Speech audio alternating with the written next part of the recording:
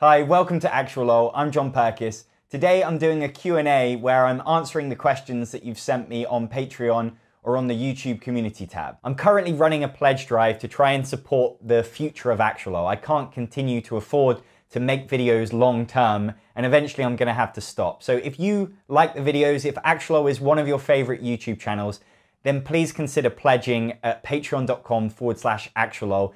Any amount really will help, and we're a third of the way to the goal, so we really could reach this and secure the future for Actualol. Daniel Durkin asked, what game do you enjoy that is otherwise unsung or not widely known / played? A game that's from a long time ago that I think is really cool and is just kind of completely died off is Show Manager from Queen Games. You're putting on musicals and you're just trying to hire actors, and you've got to cast different people for like the different musicals. So there's kind of like a set collection thing, and it's got this really awesome like hand management rule where you can only cast so many actors before you have to kind of put on the play, and so you can push your luck to try and go for one of the bigger musicals. It's a real gateway game, and I think it's got a really cool theme to it, but it's got horrific artwork and it's kind of old, and I guess it just didn't quite click enough with like the big names in the YouTube world, and maybe it came out at slightly the wrong time. But I think with the right reprint with some nicer artwork, I think it's a really cool game, and it's one that's really stuck around in my collection despite every time thinking like, yeah, I should probably get rid of this, and then I play it and I'm like, no, I really like this game. So yeah, Show Manager. David Christians asked, what is your favorite video that you've made? The ones that stand out, especially from like a long time ago, the Hidden Movement games video. I remember putting so much work and love into that one and really being happy with the jokes in it. I think really the ones that I especially love are going to be the ones that I really feel like they're the funniest, or like I like the characters in them, or I just like the jokes that I've written. And so that was one that I was really proud of, that I remember at the time sort of didn't do as well as I'd hoped, but I think that was just because it was kind of a niche subject matter. But then since, I've kind of still occasionally get comments on it, and it's just one that I kind of look back at with fondness, and one that I can rewatch and not kind of cringe at. Jonathan DeWett asks, how did you and your wife meet, if it's not too personal? It's not really personal too much. We met at university. I was already there. I had a friend who was starting university in that first year, a friend called Tom, and he moved into halls, and Serena just happened to live with him. So I went round there to meet his flatmates, and I met her. And it wasn't until kind of 6 months later that we actually kind of kissed for the first time, and then our relationship started. But that's how we met. So we're just really lucky to have kind of been connected by our friends. And yeah, that 6 months went past before anything like happened. So, I sort of feel like it might have never happened. And obviously I'm so glad that it did, because I didn't really know the kind of person she was until I actually kind of got to know her properly. That was 15 years ago, sort of last month, because it was Freshers Week of 2004. So yeah, a long time ago. Andrew Little asks, board game theme you'd love to see done well or done more? Definitely medical themes. I just really connect with that kind of thing. I love real world stuff. I know for some people they want to escape and go to a fantasy world or a sci-fi world, and I want something that I can connect to that feels real. And for me, like, fun escapism is trying to take on the role of something else, another job or life that you can have in like the world that we know. And there's just always been something about kind of doctors and hospitals, and I really loved the TV show ER. That's one of my favorite things, and I love all of that kind of science. I never had any intention to do it. It's not like a thing that I wish that I'd done, but I'm fascinated by it. And so I feel like there's real potential for games like that to exist. I always kind of wished that there was a Sherlock Holmes consulting detective game, but sort of with a house type theme, where you were trying to like diagnose a patient. Something like that would be great. Running a hospital, a bit like Theme Hospital. Anything that's kind of got a real deep thematic connection. There are games out there like it, and I'm not going to kind of slag them off for any particular one thing, but none of them have quite done what I may be like hoping for. So that's definitely something I'd love to see. Max asks, what is your top exception to the rule game? I.e. one that falls into a category you don't usually like, but for some reason just clicks. That's a good question. I think there's probably a few like dotted around my collection. The one that I'm thinking of is Brewcrafters, because it's kind of a medium Euro game. It's worker placement, doesn't have a whole lot of player interaction, which is something I tend to look for in a game. But I like it because of the theme, because it does a really nice job of kind of representing the simple workings of like running a beer company. And that's just a nice theme for me that I can kind of just buy into for that session. It's not a game that I would play loads, but I kind of, you know, I can enjoy the puzzle and the challenge of Euro games, but really I play games for the social interaction. And so I tend not to, even though I might occasionally enjoy aspects of certain games, I'm not going to go back to them as often because I don't get to interact with the players, and that's why I'm playing the board game. But Brewcrafters is one where I just enjoy the kind of little story that it tells enough that I would go back to it. Azar Khan asks, which board games have the best narrative or emergent storytelling? Well, for me, I really like This War of Mine as having it has a really well-written storytelling book that just sort of amazingly manages to tackle such a heavy subject matter in such a well-written way. Like, I've played so many different storytelling games. I have such high hopes for them, but I also have kind of high expectations, and so therefore I'm quite critical of them. And on top of it just being good writing for a board game, it's good writing for like a heavy subject matter. At least every extract that we've had has kind of really made you feel it. And that is super hard to pull off in anything, like in a book or a film or whatever. Whereas, you know, other board games are just having to hit a bar of don't be cheesy. And, you know, so many times it does feel like that. And then finally, you've got Detective, Sherlock Holmes Consulting Detective, and Chronicles of Crime. I love all of those games in sort of slightly different levels. I think they all do a good job of kind of capturing you into a story. The writing might not always be exactly what I would want, like in Detective or Chronicles. It feels a bit hackneyed, but in terms of the story it's telling, I think that they're really well crafted, and that's ultimately like, that makes the game experience. Johnny Dale asks, what's your gaming schedule like? When do you play? Who do you play with? Well, it varies, but generally I would play kind of 1 or 2 weekday evenings with kind of a group. So I might invite people over to my flat, or go to London on Board, which is like the big meetup in London that's in various pubs in the centre. Well, I don't have like a set evening. I'm maybe just not that organised. And, you know, if I can fit it in, then I'll play like a 2-player game with my wife. And then on the weekends, again, on a good week, I would probably go to London on Board for like a good, I don't know, 5 or 6 hours on Saturday or Sunday.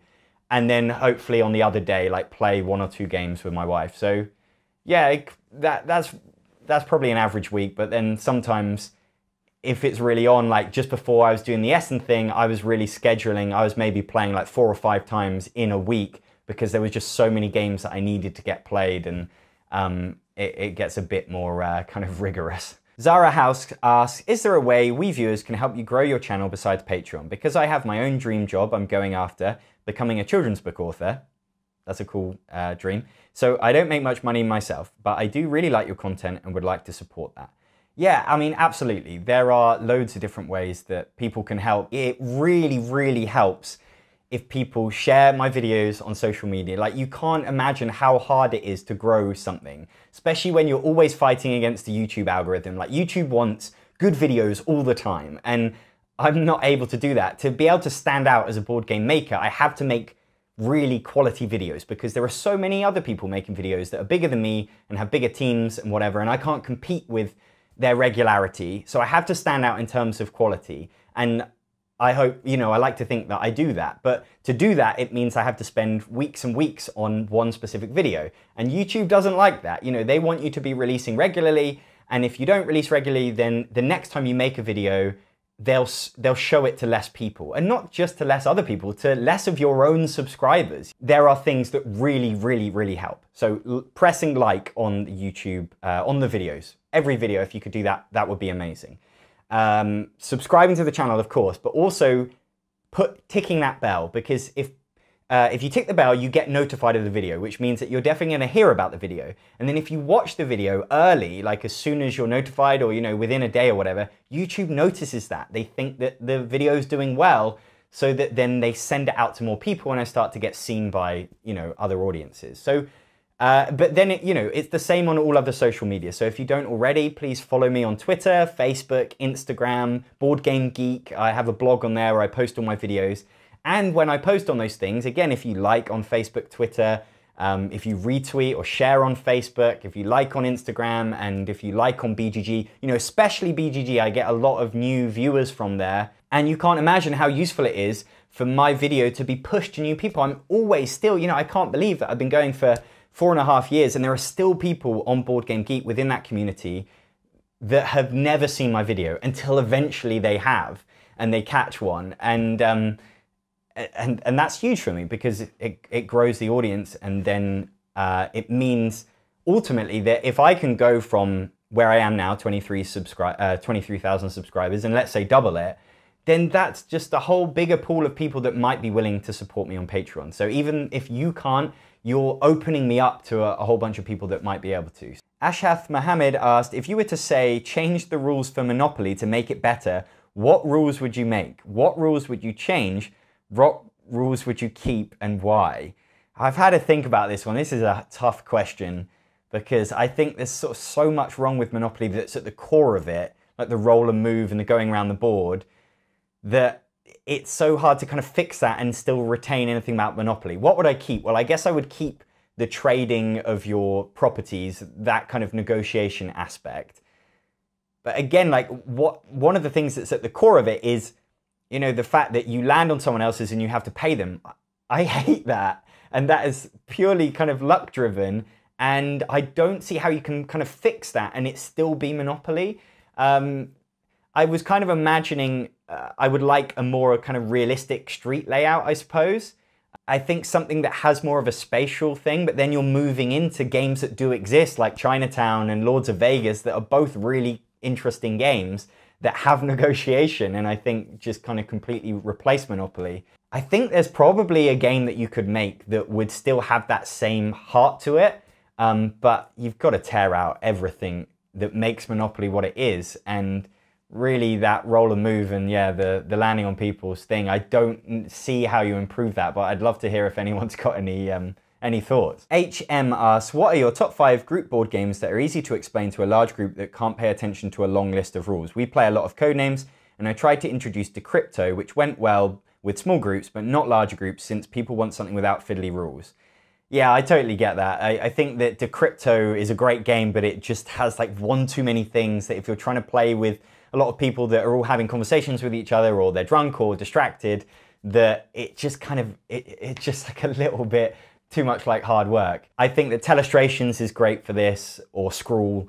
Very, very simple and just great with big groups. You know, you can get the party pack that goes to 12 players. There's a game called Hive Mind, which I talk about in my top 10 couch games, which is just so simple. You just have to like all write down something in a category and then see if you match. There's another game, Sixes, which is a smaller box, probably kind of hard to get. It's kind of similar to Hive Mind. Then I would say Just One is great, I think, for a big group. Because you're playing cooperatively, I think it's just easier for everyone to kind of explain the rules to each other. Plus, it is just really simple on rules. Adam Winton asks, if you could choose a game to become a legacy game, which would you choose and why? What features would you want included? I think the cheat answer to that is that I kind of don't need that many more legacy games. Legacy games scare me because they're this huge investment and you want to always play it with the same group. And so I've got a copy of Risk Legacy up there. I've also got King's Dilemma, and they are sitting there waiting for that specific group to come back together, and it's just hard to make it happen. So I'm not that thrilled by the idea of legacy games just from a kind of practical point of view. But if I imagine that I had unlimited time and that all my friends were available, then I think something like Western Legends or Merchants and Marauders, two sandbox games, so I don't even know how you'd pull it off as a legacy game. Lots going on, you get to choose your path, and it would just be cool if then the board was impacted or you could make a change, you know, so if you're a pirate and then you start to build this legacy that changes over the course of your entire lifetime, that's really cool to me. Ben Broomfield asks, when your Patreon gets to a good level to expand, what do you think is next for Actualol? Well, this was actually asked before the pledge drive, but I mean, obviously first, it's just about trying to secure a future, but there are so many things that I'm really excited to get to. And one of those is I'm gonna start trying to do a kind of let's playthrough thing, and I'm gonna try and add some elements to that, you know, I haven't finalized yet or anything, so I don't wanna say too much, but I'm trying something different that I feel like could be really cool if I can pull it off, if I can get the chemistry right.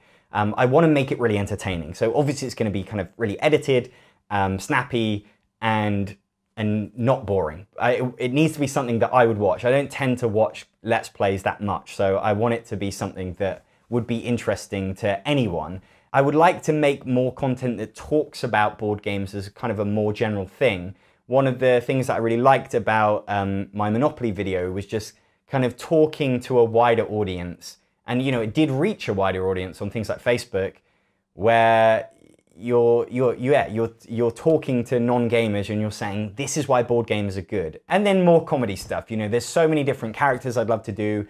And I would love to be able to put jokes in more things. For me, like, I would love every video to be as entertaining as some of my best ones. And that just all takes time. And if the Patreon would grow to a level where I could work with other people, maybe to kind of edit the videos, things like that, then I could focus on just making them funnier and making them better. Old Slimy asks, hi Jon, how have board games enriched your personal relationships, such as your marriage? My wife and I have so many board game inspired inside jokes these days. I think that they give me a chance, yeah, to just play, to spend time with my wife that isn't watching TV. It gives us something where we're interacting with each other and talking and sparking conversation. Yeah, I just really appreciate it for that. That's not to say that we wouldn't necessarily do other things, but it creates this quality time that we have together that you can just do at home, indoors, when you're feeling tired. It fits into gaps easily. You know, it doesn't require you to kind of go out on some big date night or whatever. It's really flexible like that, and I really appreciate it for that. I think it's really helped me transition from being a young person that just kind of all the social activity revolved around going out and drinking, to having this new thing where I can see my friends and have a reason to see them. Me and my 3 oldest friends that I've known since I was like 8 years old, we played Codenames together on a WhatsApp, and you know, we're in kind of 4 different parts of the world. 2 of them are in other European countries.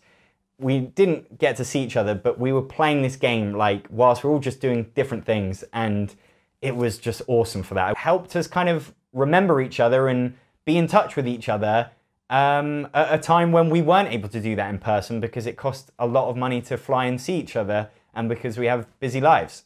Dawes 2001 asks, what is your top 5 or 10 board games? I'm going to cheat here, I'm not going to tell you, but I am planning to make a video very soon as part of this big pledge drive where I talk about my top 50 board games. And so please just look out for that. DTramer1 asks, have you played the cooperative mobile game Space Team? It isn't a board game, but it checks every box for me that board games do. You have to be in the same room with other people and interact with them. Yeah, I have played that and it's great fun. If people don't know what it is, it's basically like a mobile app where you all install it on your phones and then you like have to connect them up. And then it's kind of like a real-time cooperative game where you're having to shout instructions to people. So I say something nonsense like, you have to close down the flaps, and then they have someone else has a button on their screen that they can then press. So it demands collaboration, because I will never have instructions that come up that are just for me. You know, it's about like getting people to listen to what I need to do, and there's like timers that are ticking down, and you can like lose lives, and if it kind of all goes wrong and bits of the ship fall off, it has a nice kind of like little bit of a theme to it, and it's fun and chaotic. Like, you wouldn't want to play it loads. It's really an intense experience, but it's great. And another game that I would recommend in that vein, because I kind of went through a phase with some of my gaming friends of playing this kind of stuff, is Keep Talking and Nobody Explodes, something like that. It's a video game ostensibly, but one person is in control of like a bomb that they're trying to defuse, and then everyone else is trying to help them defuse it. So they can't see anything else, and they are having to describe the bomb that they can see, the other players can't see the bomb, and tell them what modules it has. And it has all these different wires they have to cut or numbers that they have to press in a certain order. And then the other players have all this documentation, literally like printed out, of how these different puzzles work. And so then they have to then get information from the bomb person. It's like, well, what color is the wire? And they say red. Oh, but is it, is there 2 of them or 3 of them? And they say that. And so then they can then deduce down what wire they then have to cut and give that information back. So you're doing it all against a timer before the bomb explodes. And it's just great. And you can keep adding levels, and it adds all these extra different modules. It's an experience game that I really feel like everyone should try. You can get it on Steam and maybe even on a tablet, but you just play it on a laptop or on a computer, and everyone else is just kind of sat there with bits of paper that you've printed out. It's so much fun. It doesn't necessarily hold up. You wouldn't maybe play it like 100 times, but those first few times you do it is electric, and it feels like playing an escape room. DTramer1 asked, do you like musicals? If so, do you have a favorite? I do a little bit. I've kind of grown into them. I never used to watch them as a kid, and I don't know how many I've actually even watched. I think a lot of them just didn't appeal. But recently, I watched Hamilton the musical, and I was really skeptical about it, even though everyone like raves about it. And my wife basically wanted to go for her birthday, and so I went along, and it was amazing. It was just like the storytelling of it was great, and I just loved the lyricism of it, the kind of multisyllabic rhyming schemes of some of the raps are just incredible, and like the songs are so catchy. And then I was listening to it forever afterwards, to the point I got really addicted to it. But then I find it quite like emotionally sort of hard work, because like it's a sad play, and so I would listen to those songs because I like the songs, but then it sort of reminds you of the story, and I found that quite sort of intense. So I don't listen to it so much anymore. I don't know if I've ever seen any others live, which I probably should, because London has loads. I just don't think I would like the kind of obvious ones.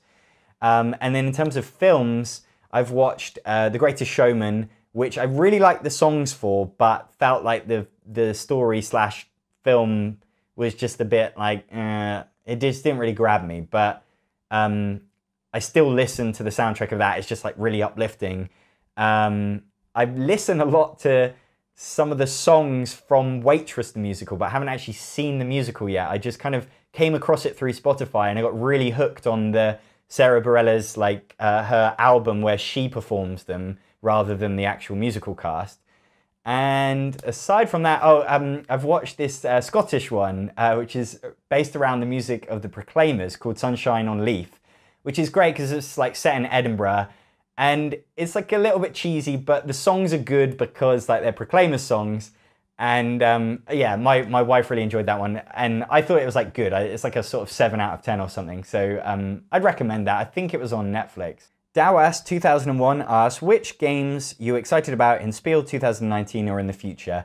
I mean, I'm not asking this after the convention now. Hopefully you saw my most anticipated games video, and I'll be talking about the games that I've sort of, my Essen haul soon. So I'll talk about some ones that are coming out beyond Essen and in the future. There's a party game called Wavelength, which is from the people that made Monikers and Wolfgang Warsch, who designed The Mind. And it's just a really cool sounding party game where you're trying to guess where something is on a wavelength, and you are giving clues. So it's another kind of very simple, cool party game idea that I think is going to really work. And it's got an amazing box cover as well. Thrive is an abstract game that sounds really cool, that is kind of set in like a pond, and you represent like these flowers that are evolving, and basically you have like a wooden piece that has pegs in it, and the pegs determine how your piece can move, and your pieces evolve. So throughout the game, you'll add pegs that mean it can now move in different directions. So it's playing on ideas that you have in Onitama or the Duke about how your pieces move, but it's changing over the course of the game. That sounds really cool. And I love simple but, you know, engrossing abstract strategy games. So that's Thrive.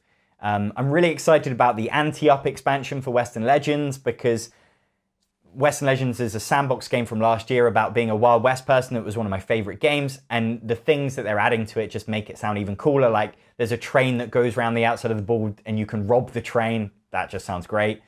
That's it. I'm sorry if I didn't answer your question, but I'm sure I will in a future video. Remember, if you want to support the future of Actualol, please pledge at patreon.com/Actualol. There's a link below. I'm Jon Purkis. Thanks for watching.